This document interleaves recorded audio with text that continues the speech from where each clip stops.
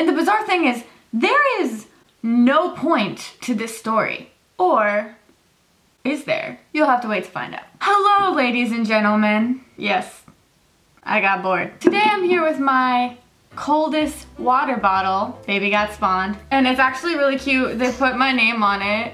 But for real though, it's actually ridiculous how you can keep water in this water bottle in like a hot car for 7 hours and it will be freaking cold as ice. Like, actually. Click my link in the description, use my code JULES, and you can get 10% off of your purchase. Anyway, stay hydrated, kids. Hi, I'm Jules. I make videos about music and songwriting and Craigslist. Check out my recent video. It's actually hilarious and I spent so much time on it, so please give that more views. And today I want to talk about something that I've been wanting to talk about for such a long time. I grew up listening to this song and I've only recently had a revelation about the purpose and quality of this masterpiece. Today I want to talk about Zak and Sara by Ben Folds. So you guys maybe have grown up with this song as well. I know that a lot of people have been requesting for me to talk about Regina Spektor and Ingrid Michaelson, and they're kind of like in the same vein as Ben Folds. So a video about this entire album is coming soon, but today I just want to spend some time specifically to talk about Zak and Sara. So this is one of the several songs on this album, Rockin' the Suburbs, that talks about the mundane lives of some person from third-person perspective. And the way that Ben Folds writes about these people's lives is so interesting. Okay, let's start. Sara, spelled without an H, was getting bored on a PV amp in 1984, while Zak, without a C, tried out some new guitars, playing Sara with no H's favorite song. Oh, oh, oh, Zak and Sara. First of all, unrelated to the lyrics so far, this music is absolutely so good. The fact that he blends these super intricate arpeggios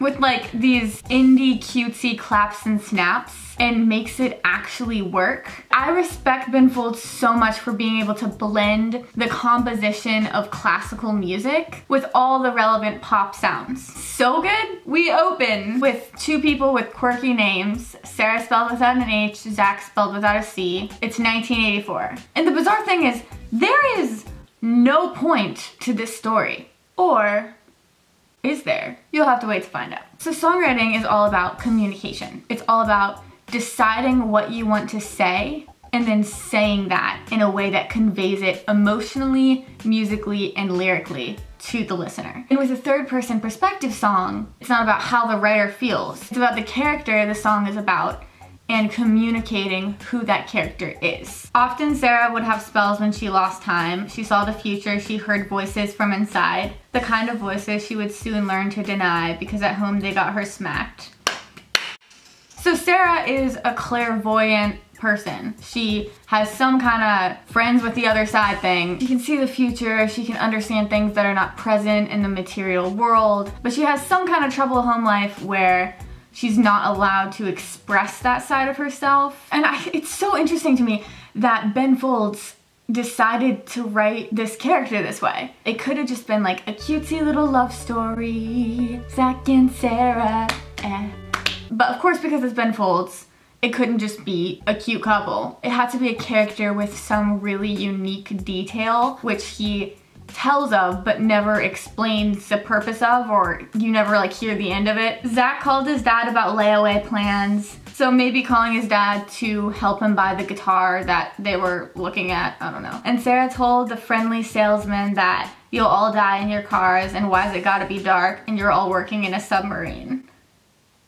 Ben Folds. What is this man's magnificent brain? And then in parentheses, after she tells the friendly salesman that everyone's gonna die and they're working in a submarine and it's dark, she says, asshole. You get the picture that Sara is the type of person that is like really mad about capitalism and has some sort of protest against the spirit of the age. She's the strong, vividly minded woman, and Zak is just like chilling, trying to buy a guitar.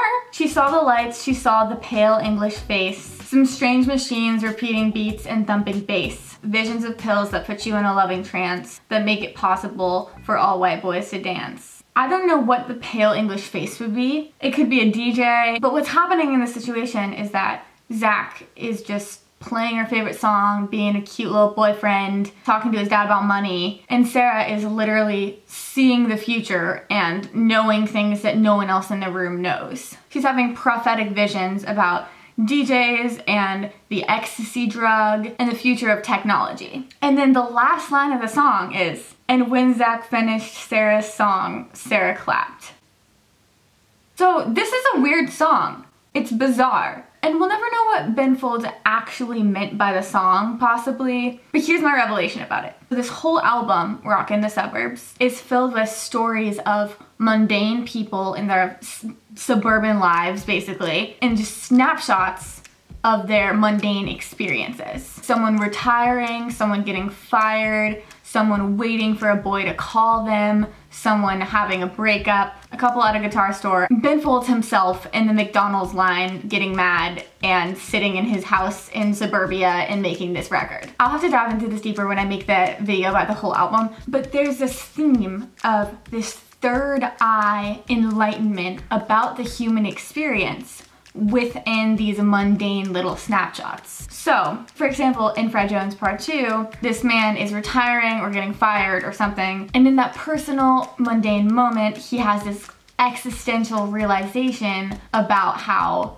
he never meant anything to anyone, and how so often, as humans, we don't have any lasting effect on the things we spend our life on. So that's a revelation amidst this mundane moment. And it goes overlooked by everyone else, because so many of the revelations we have just go overlooked. So this whole album is about like overlooked revelations within mundane life. So it makes sense that in Zak and Sara, it's just these two kids that are at a guitar store in 1984. And Zak is doing all these mundane motions. He's playing her favorite song, just a cute little moment. He's trying out new guitars. He's trying to figure out a money problem with his dad. While Sara is literally having prophetic revelations about the future and trying to explain them to people who disregard her. And at the end, after she's had this extremely meaningful vision, Zak finishes the song and she claps. And that's the end of the song. That is so cool. Zak and Sara by Ben Folds demonstrates the universal truth of how existential understanding is overlooked within mundane life. Oh my goodness! That's so interesting! Okay, I'm gonna test that theory and follow it through the entire album in a video coming soon. I'm also gonna talk about Regina Spektor and Ingrid Michaelson. We're reliving our childhoods, ladies and gentlemen. Well, I hope you guys enjoyed this video, and I hope that this explanation made you excited about how great Ben Folds is. If you have any other things to add that you think could change or better the explanation, comment down below. Or if you had a completely different idea, comment down below. I'm producing demos right now, so if you write songs and don't play instruments, email me internetjewels@gmail.com. Check out The Coldest Water, link in the bio. Please become a patron. It's $5, which is less than a latte. I teach you how to write songs, how to use Logic and GarageBand. Follow me on Instagram. I just posted a really cool look and I want you to see it. Please check out my original music. It was molded and crafted by a long history of me listening to Ben Folds and Regina Spektor and Ingrid Michaelson. So maybe you'll like it. Link in the bio. And have a great day, dudes.